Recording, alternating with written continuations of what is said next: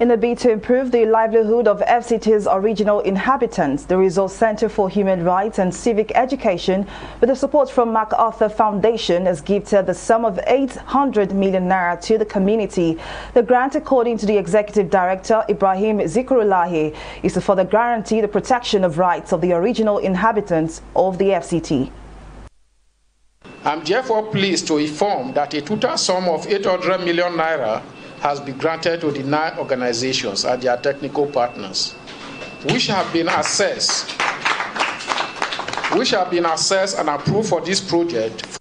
following a scoping study of organizations led by FCT original inhabitants and those working directly on their respective issues.